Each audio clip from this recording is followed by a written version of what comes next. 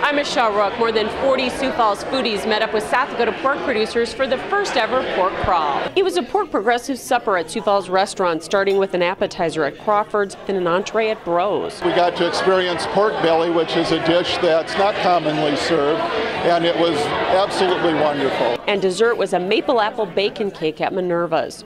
The event, coordinated by Ag United, allowed consumers to dine with the people behind the product. They're getting an opportunity to learn more about the pork industry and how it gets to their table. You know, they're asking me a little bit about animal welfare and a little bit about feeding antibiotics, and mostly they're talking about how great their meals are tonight. They also learned more about modern pork production. They didn't necessarily think that it was possible to raise them in the barns, and that it's as environmentally friendly as it is. And the hope is these influencers will help dispel some of the public myths about livestock production.